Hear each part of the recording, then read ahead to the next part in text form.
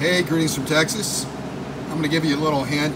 If you ever have to jump a motorcycle battery, especially like this Ural, it'd be hard to get jumper cables in there. So if you have a battery tender cable or an SAE cable hooked up to your battery, then all you need is a setup like this.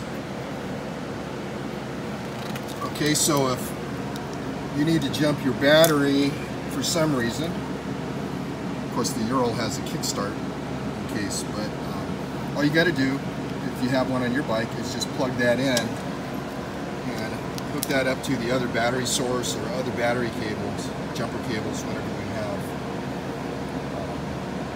for that one. Also, I have this power interface, so I can run an SAE cable up to here, and I have 4 USB ports and 2 these type of cables for heating gear.